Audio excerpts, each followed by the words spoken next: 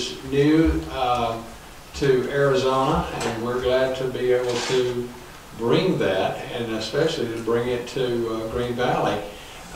It's our home now, and we are more than excited to be here. We've been here a little over a year, so we're glad we're here, and we're glad we're part of this community. We want to give you first some history and some overview of what on earth the Stress Busters is. It's been around a while, and we want to give you kind of where it came from. It has a pretty solid research-based background.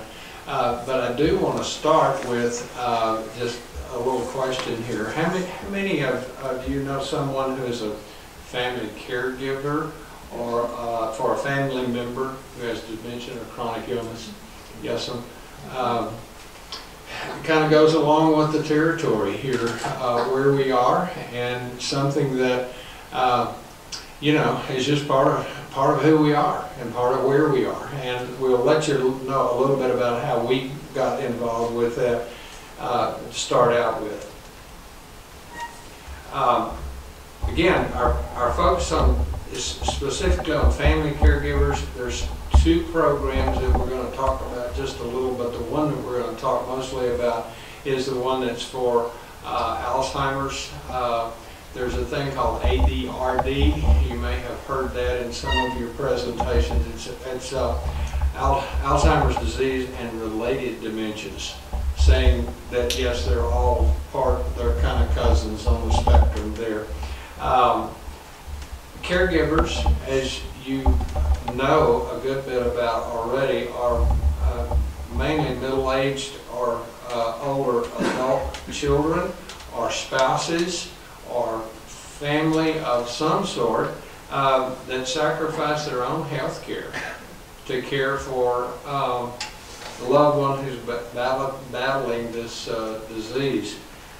It's an experience for which most people are not prepared. It's not something that we see coming.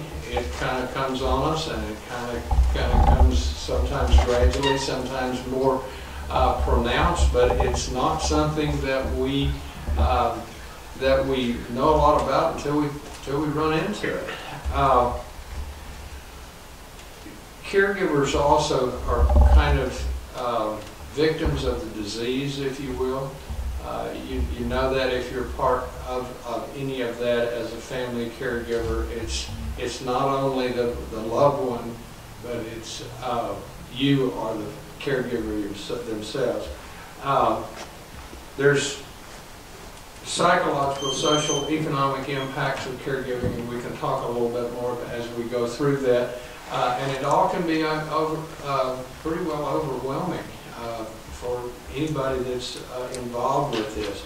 So Pam's going to give you a little background on kind of how we got started with this and where it came from. Pam? Yes. We wanted to talk, first of all, before I do that, just to show you something that we found. There are only 4 kinds of people in the world: those who have been caregivers, those who are currently caregivers, those who will be caregivers, and those who will need a caregiver.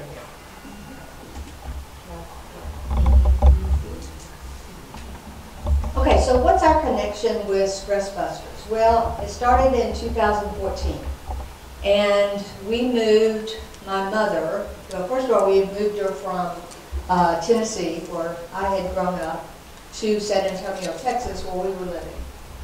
And she had dementia, and she could no longer live by herself. And so we moved her.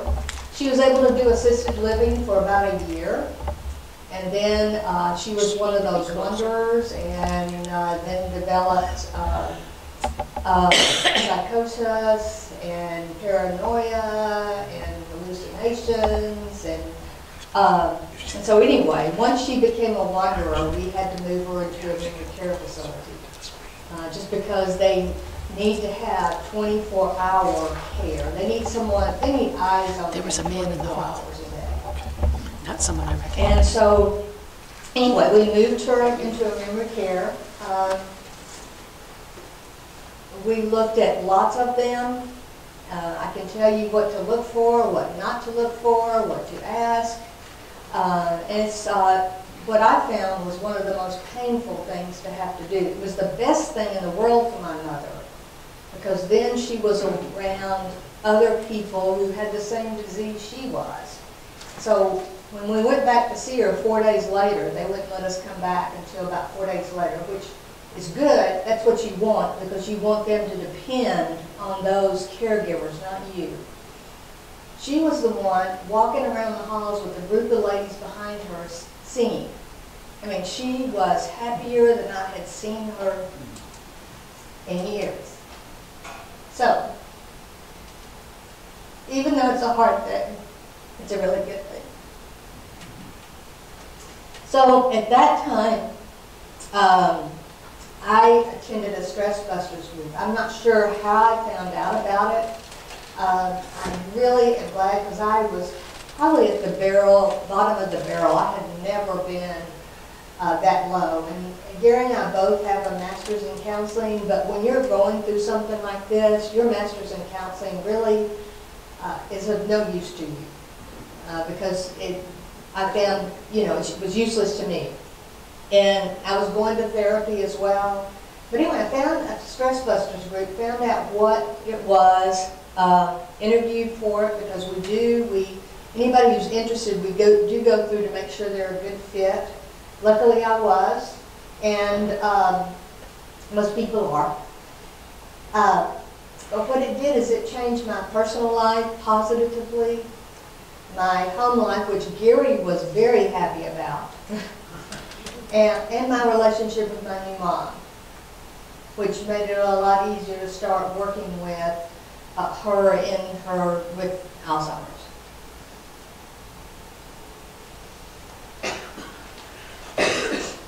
I didn't actually go through the program, but I felt the effects of that when Pam went through that.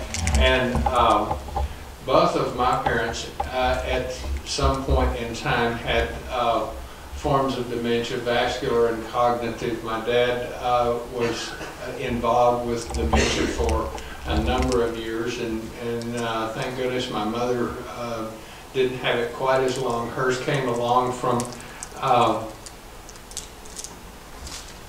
let me go ahead and put these both up here. My mom came about it, as you may know, it comes about with anesthesia, and at some point in time, if they get too much of it, or they have to have so much to, like a broken hip or whatever, it doesn't go away. The anesthesia doesn't go away, and so she was affected for the rest of her life, and it was, I guess, fortunate that it didn't last any longer than it did. We were long-distance caregivers with my dad. We were about 3.5 hours away, which kind of was a struggle because my mother at the time was attempting to take care of him. And that was a struggle for her, and it was a struggle for us, as to go down and be sure things were okay every week or every other week. You know how that kind of thing can go. We did move my mother to San Antonio after he died, and she was doing great until that hip thing came along. And so we both have had a brush with this, and it's certainly something that puts your antennas up. And I'm glad that Pam found something, and I'm glad that I got the benefit of that, and I realized something that we would like to share with others because of what it does. It's very positive. It really would have been nice for Stress Busters to be around when we were going through this with his parents, just for that support and stress. And you know, his dad had vascular dementia, and his mother had cognitive dementia. And you know, really, it doesn't matter what kind of dementia you have. Dementia is dementia. The results are the same. So the concepts of interrelated concept with caregiving, we just kind of wanted to show you this. We know that you've been over this probably a lot, but the caregivers are impacted by each one of these concepts, by stress, both in their personal life, their home life, their work life, you name it. Their coping skills, and then their coping skills and their stress intertwined, as well as their family dynamics. So family dynamics, the culture, depending on what culture it is, that also interplays with this. But all of them hit the caregiver, and then all of them work together as well.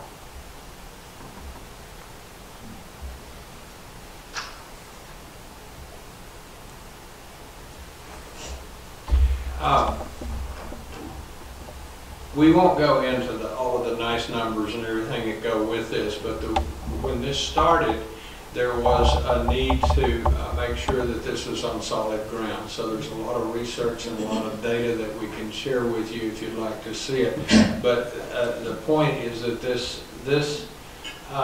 program has been researched and put together and evaluated both during and before and after the program. So there's some background to it, and we want you to know that that's there.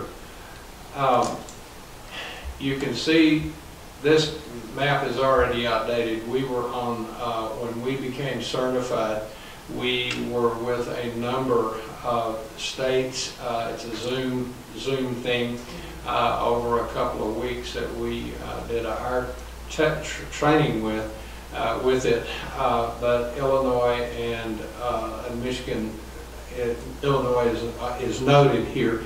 Michigan is not, nor is Arizona. So there's at least two more, and those people were with us on the training. So it's coming.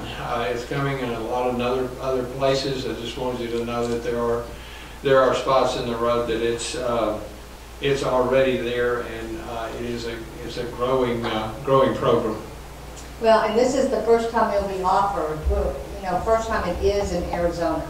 What we were trained on is to be master trainers, which means we can be facilitators for the dementia and the chronic illness, and they're two separate groups for the caregivers. We can then train facilitators that we will mentor and support that can also have these groups.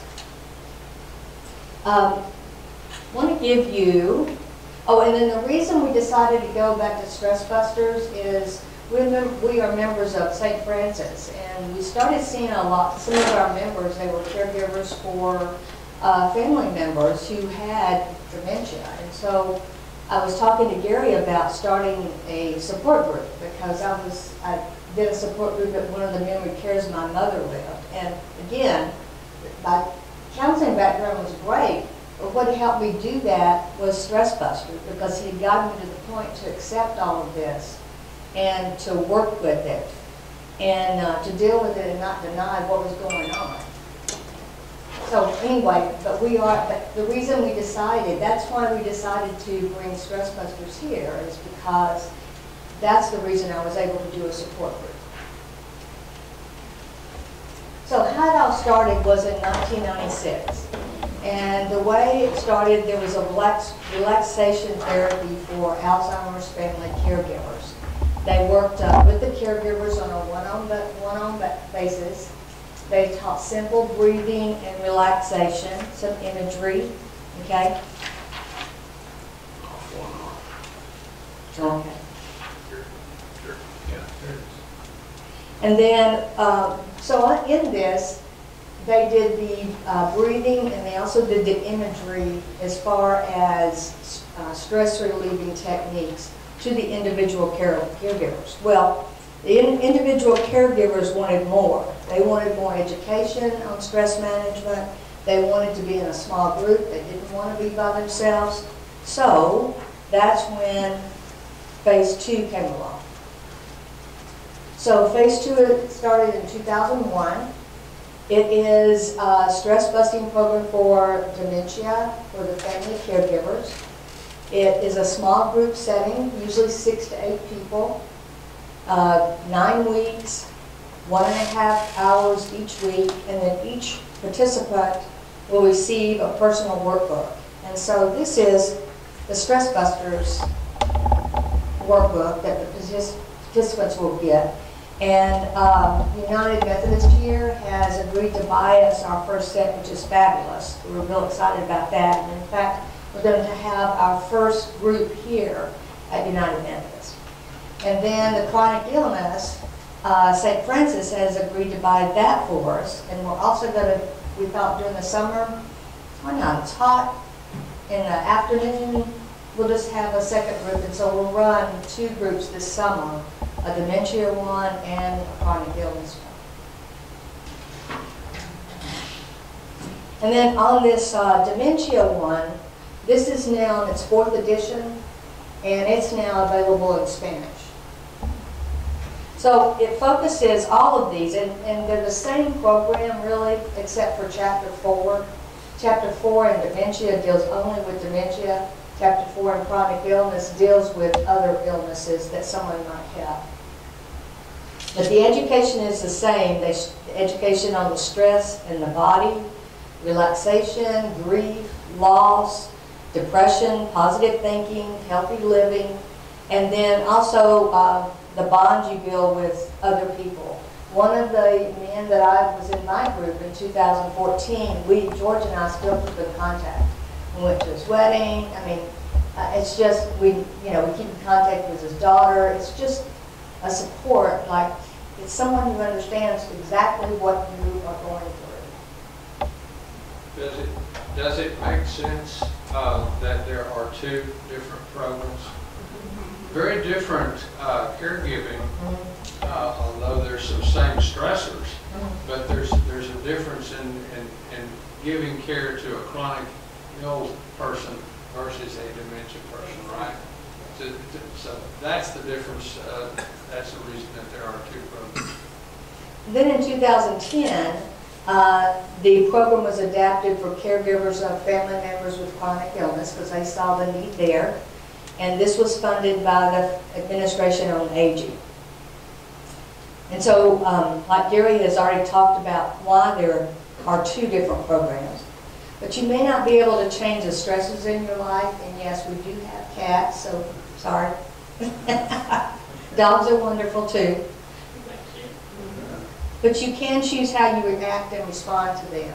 And this is what this taught me, is that the stress, and I still use a lot of the techniques I learned here just for stress management and everything in my daily life.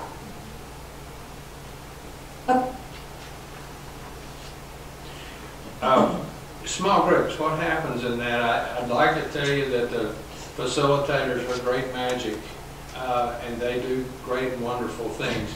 They don't. It's the group itself that does the work, and they're the ones that make the difference. And it's kind of, if there's any magic to it, it's the people that are individuals that are in that group. There's confidentiality. Everything that's done in that group stays in that group. The focus is on the caregiver. And a lot of times that's not always the easiest thing, right? Because all day long, what's a caregiver doing? Is thinking about somebody else. So it's a real shift in thinking. It's a refreshing time for them for an hour and a half a week, and that's, you think, gee, that's kind of just a short, compact kind of spot in the road, but it may be all that they can get, and it's maybe all that's available to them, and they need that time. There are stress management techniques introduced every week, so there's something new that they can learn and can take with them. And they'll have the workbook that if they need to go back and review or they need to expand on it, they can do that. We use the word homework because participants have homework, prepare for each session. It's like preparation for the next time up. It's not something that you're going to have to do your math homework every week and there's 2 pages. That's not the point. It's to get you ready and get you prepared for the next opportunity to sit with your group and talk and feel the magic of that group. And also it's asking you questions that when you're sitting alone and you're answering these questions, it's amazing what comes out of your thoughts and you're starting to write down. And to do that in a group, you're not going to get the same depth that you will when you do it alone. And then you bring that to the group. And you share what you want to share. You can pass, always. But it's really important to do it on your own before the group, so that way when you come, you've got that already prepared.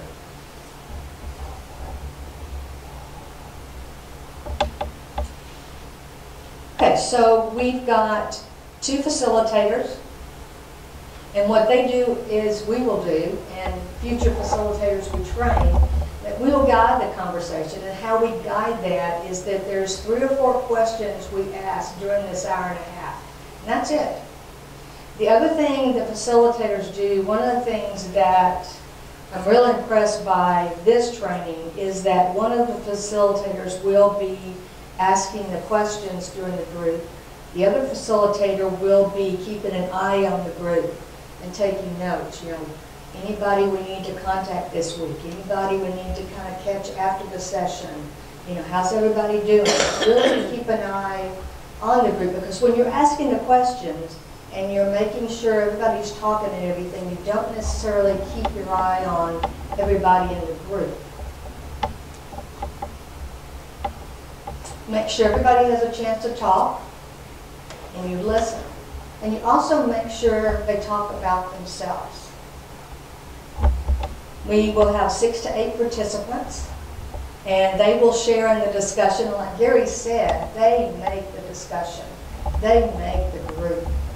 And they can pass on questions if they want to, and if they want to come back to it, they can. No one's pressured into answering anything. And then they focus on themselves and their well-being. Did you get your picture?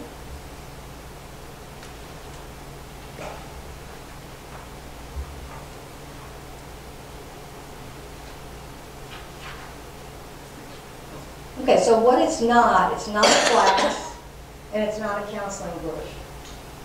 What it does provide you is support. It provides you with problem-solving skills, provides you with education, provides the participants with stress management techniques, and teaches relaxation and coping strategies.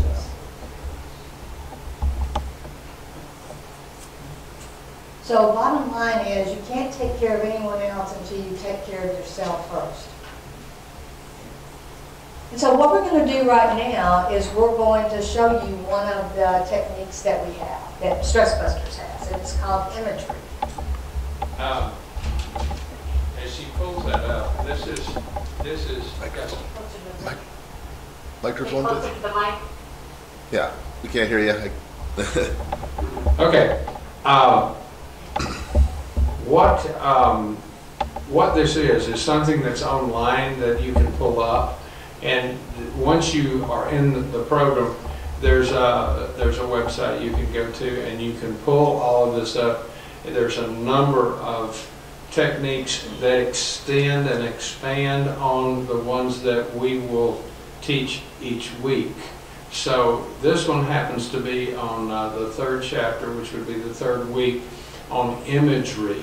And we thought this would be one that you could kind of play along with and just kind of see if this is something that you might use, or it might not be. But it's on imagery, and remember, there's been some discussion on it before we've done this particular one. But you can pull it up yourself at home. This is one that you can pull up.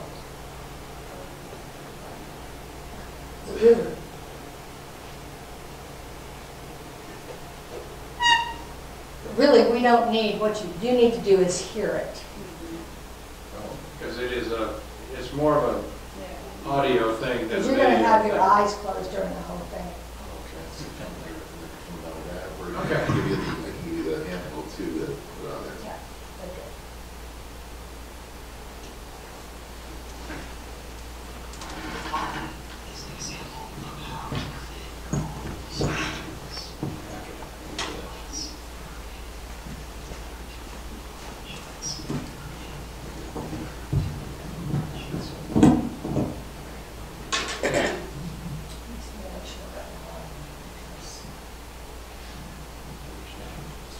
Yes.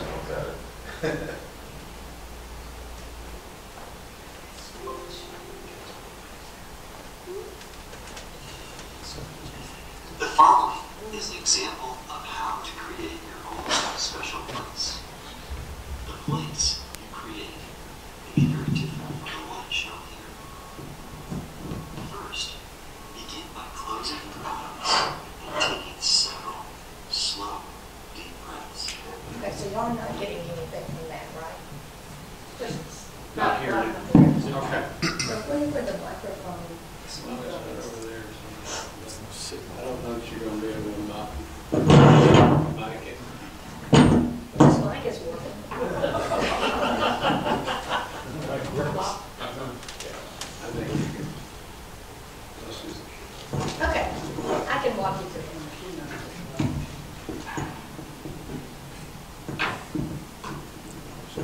I can walk you through imagery. So I do like his voice though, so it was just a nice calming voice. But like Gary said, once you've gone through the program, then you have a password to get into these. So right now, I want everybody to close their eyes. And I want you to think of a place that you really like to be. You feel relaxed there. You can let yourself go there. Just stop and see what smells you smell. What sounds do you hear? Is there a breeze or not? Is the sun out or is it at night? Is there any water around that you're hearing?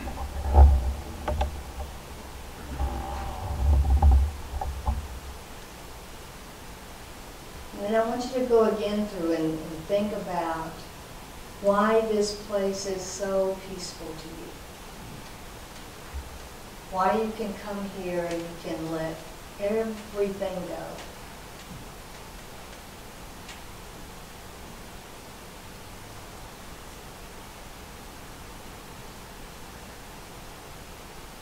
And stay at this just for a minute, embracing the sounds, the smells, the wind or not, is it inside or outside, the warmth of the sun or not.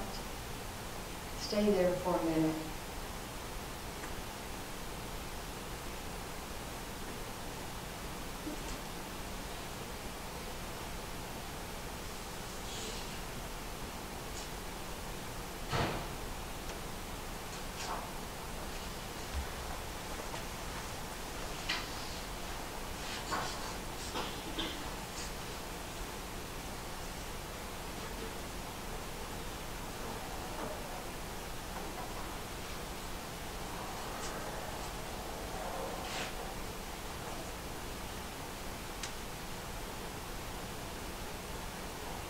Okay, gradually come back.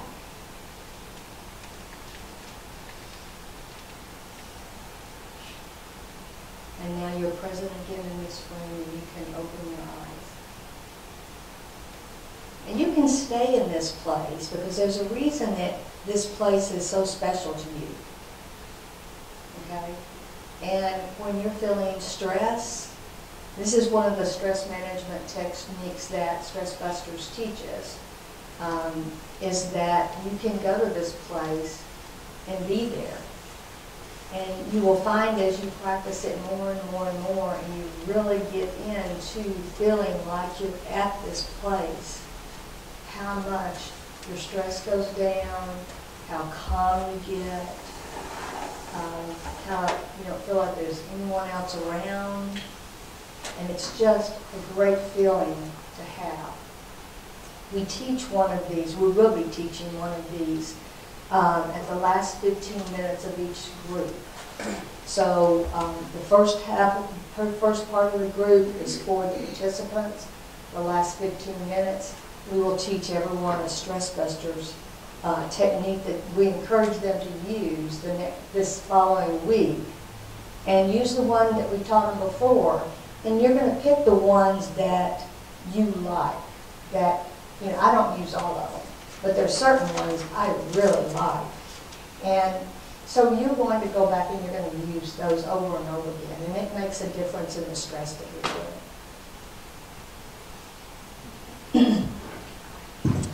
So I wanted to see if there were any questions that we can answer. What questions might you have as we've presented all of this information? Anything? If you do, I'll get a mic to you, so that way you can be recorded.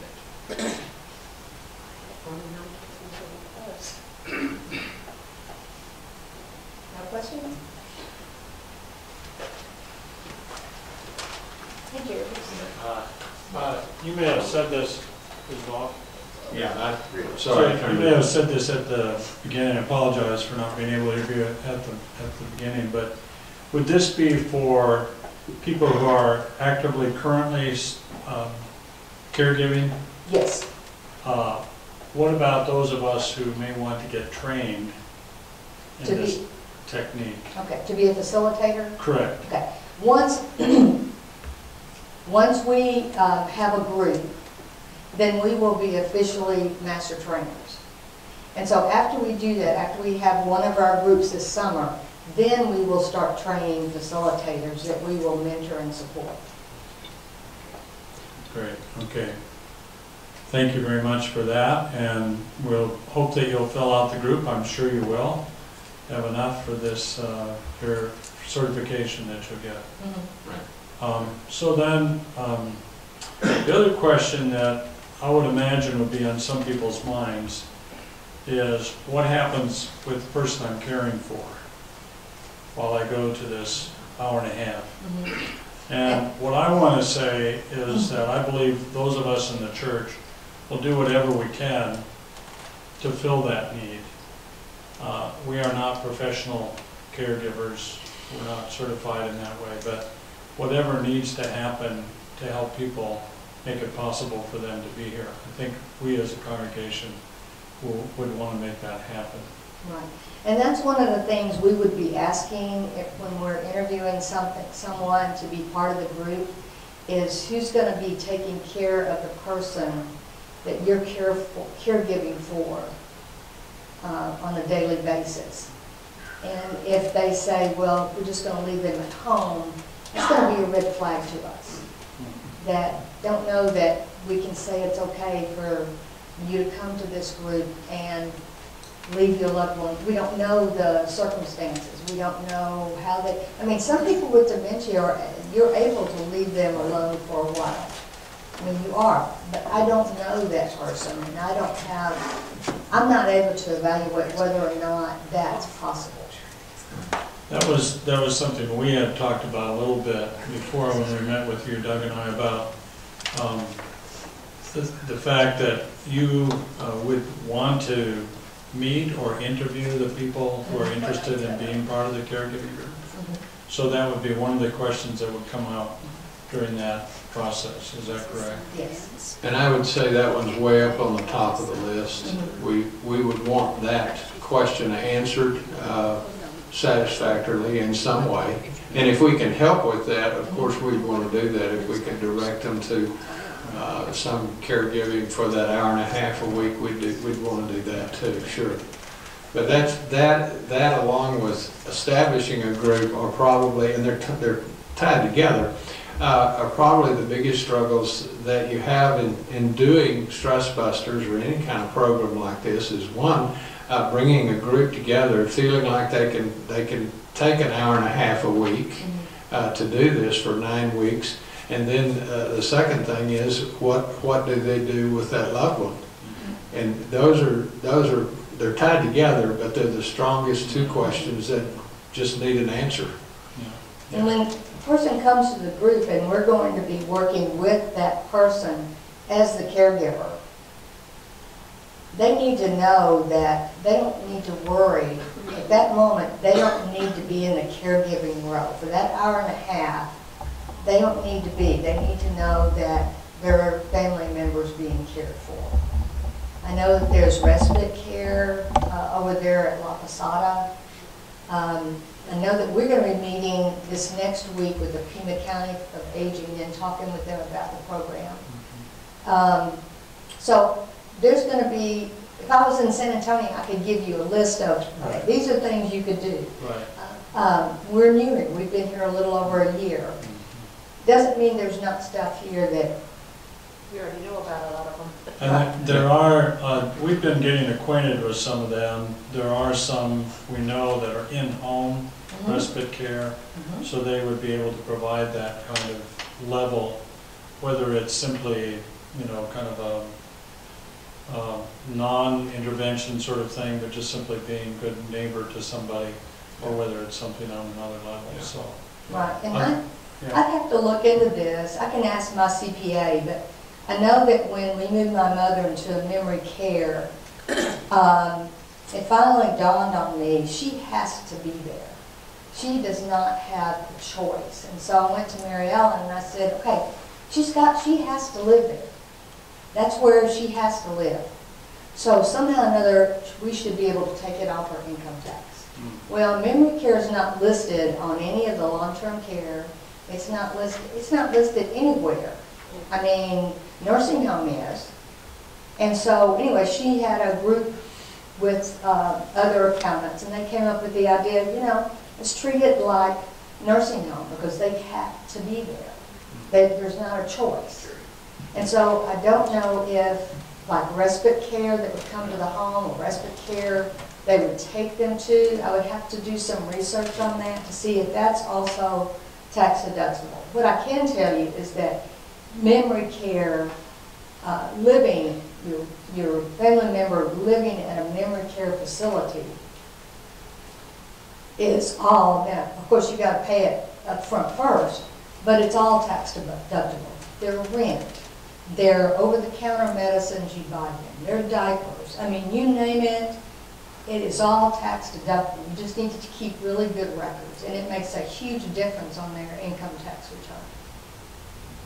Yes. Yeah, is there a difference in your program for the families who have somebody in a memory care unit and those that are living at home? No, No. because if you're the primary caregiver, even if your family member is living in a memory care facility, you're still the primary caregiver. You are.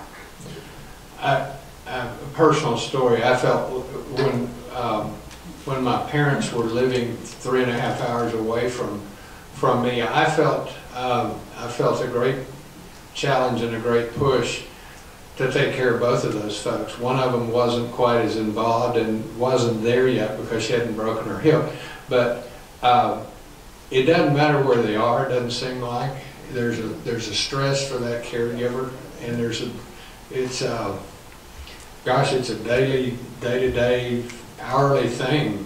What do you do if you're there or if you're not there? And I think at times, probably if you're not there, it maybe provides a greater stress at times because you don't know what's going on.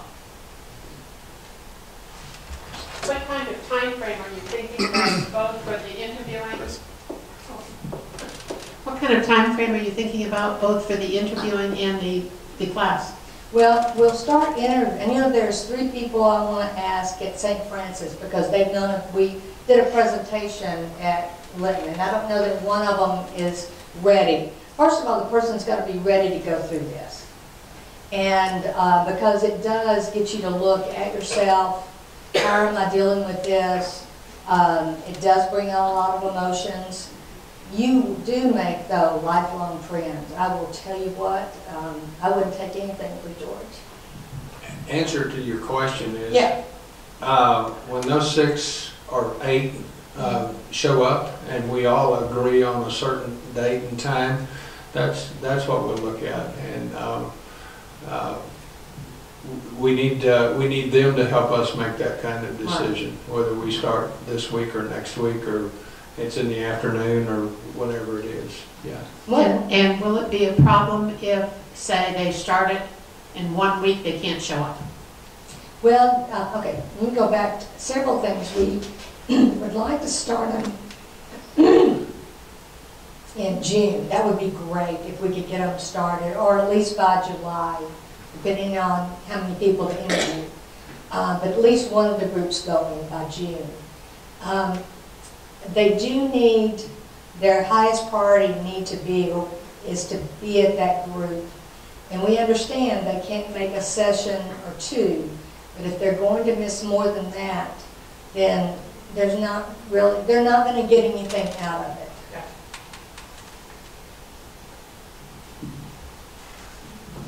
In my group, there was a man, he desperately could have benefited from it, but it just wasn't the time for him to do it. So I think he was at like 2 sessions, and then he said, you know, I can't do this. Because it is, it's where you start looking into yourself and how are you doing this, how do you deal with stress, what happens when, you know, this happens, you know, it asks you some really thought-provoking questions to do some soul searching. I noticed you don't have a handout, so how would people get in touch with you to know what we're doing? I'm glad you asked that. We have a sign-up sheet just for more information. We also can give you our contact information. We have a card for that. We've learned that you need a card in Green Valley, and so we've got one. But here's something going around, and we'll be glad to contact you. I'm going to put these over here. These is if you're interested in either the Dementia Caregiver group or the Chronic Illness Caregiver group.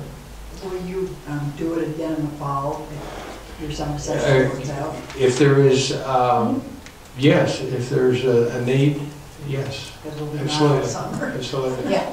Well, what we'll be doing also is after we do these 2 groups, then we will train facilitators. That will be, it's not 9 weeks long. No, it's, the training? It's 4 days, a half day each.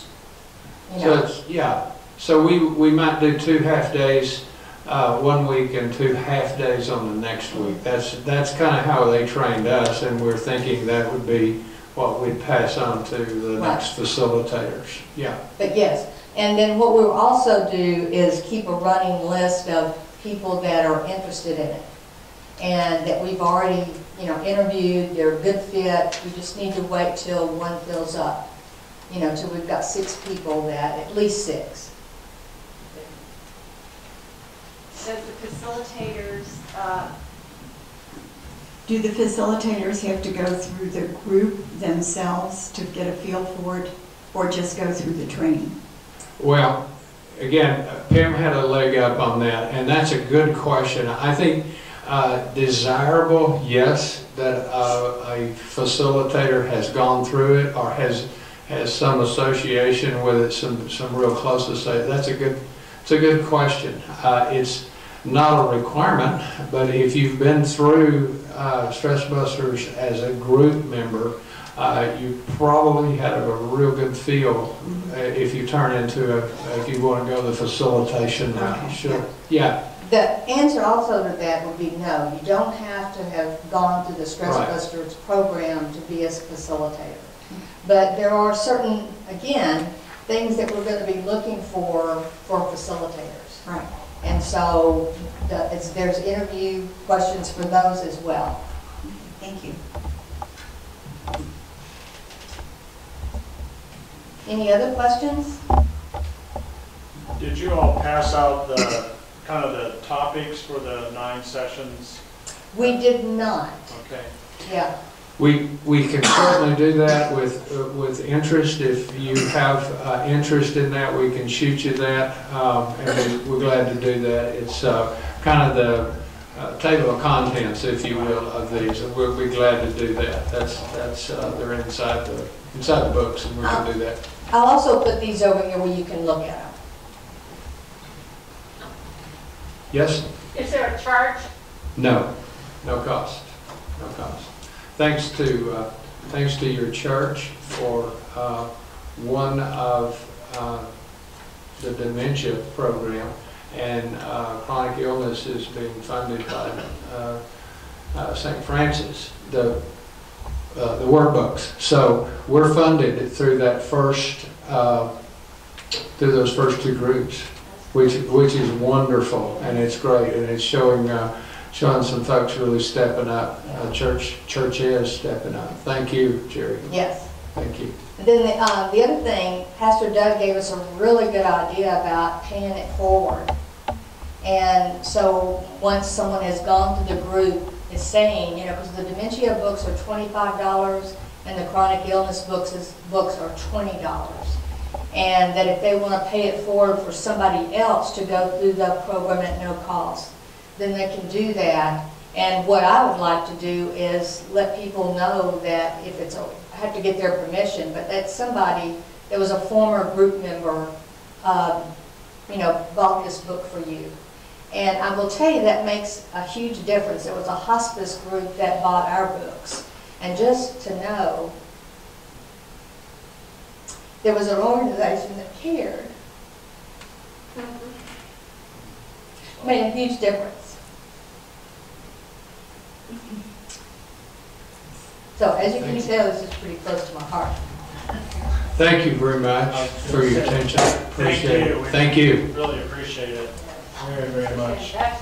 So, yeah, we're really, really grateful that this is one of those things where you got to call it a God thing. Here we are trying to figure out how can we do this, and then Gary and Pam through somebody, I guess. Helen was it that made the connection? But anyway, made that possible for us. So we really, really appreciate it. Just a couple of announcements, really briefly. So thank you again. I'll just say a couple of things. One is, did all of you see the article in the Arizona Daily Star? Alzheimer's diseases, time is not on our side. It was the editorial in the Star, I think it was on Saturday, and it was really significant because it identifies that dynamic that we know is happening, particularly in Arizona. And we heard, what was it, a couple of weeks ago, that Arizona will actually be #1 in the country for Alzheimer's dementia. So we're at a place where what we seem to be doing really is an important issue to address. Also wanted to say that we have Pima Council on Aging coming down next week, a week from today. David Torres will be with us for one-on-one consultations. And these are the consultations, the purpose of them is to provide information to you so that you know the options that you have. There sometimes is a memory test he gives if somebody wants that. If they don't, that's fine. But the value of it is for him to say, you have options. You can find different ways to do what you're doing. Certainly a caregiver support group is part of that, but also all the other things that are important. We were just with some really good friends here from South Carolina. They were with us. We spent a couple of days in the Phoenix area. And the story is that the stepmom married Dad. Dad was 90, the stepmom was 70. Dad's health continued to be fairly good, but after about 7 years he passed away. Meanwhile, Mom developed dementia. The 70-year-old developed dementia. And so all of a sudden, the challenge of caregiving in that situation, and now the family is left taking care of stepmom. So that challenge, they're just now trying to qualify for ALTEC, which is the Medicaid program for the state of Arizona. 5 years of documentation that it takes to be able to qualify for ALTEC. So 5 years of documentation regarding the finances. So just the challenge of that. Those are the kind of things that we need to know about, and we've been trying to provide that kind of information to you. I did want to just say, too, my feeling about this program is that our goal is to provide these kind of settings for people so that the information can be available to you. And we have next time a presenter again from Pima Council on Aging, and she'll be talking about a dementia-friendly community or a dementia-friendly church. And this is actually a worldwide movement to try to help people in the community understand the dynamics of dementia and find ways to be good neighbors, good sheriff's department deputies, people that are out in the public who are serving the public, for them to know what it means when you're dealing with somebody with dementia or with a population where there's dementia. So they will be there. I'm really hoping that we can get a bunch of the churches to show up. Shawneen, thank you for coming from Risen Savior Lutheran Church across the street. And she also is a nurse who's been involved with the Caregivers focus that was in the paper also about a week ago. So thank you for the work that you do. So is there anything else? Yeah, go ahead. I just want to say that this church has been just so wonderful to address issues that everybody else wants to put under the rug. And you've done just a super job. And I just feel privileged to have met them or heard about them. I think I overheard a name and Caregivers, and I zeroed in and thought of you. And I think that's what we need to do. We need to go out of our comfort zone to gather what knowledge we have individually and put the pool together. And that's the way we're going to do this. There we go. Thanks. So thank you, Jerry, for everything you do. Thank you. Let me ask you this. How many of you were able to go to the place that she was talking about? A quiet place, a peaceful place. Some of you were really right there with you. Pam did a great job in leading that meditation. And I think you have a wonderful voice too for that. So I found my place, and I didn't want to come out. So Same here. So that's it. So in 2 weeks, we'll be back with a presentation from Pima Council on Aging in relationship to a dementia-friendly church. So thanks for coming, and thank you again.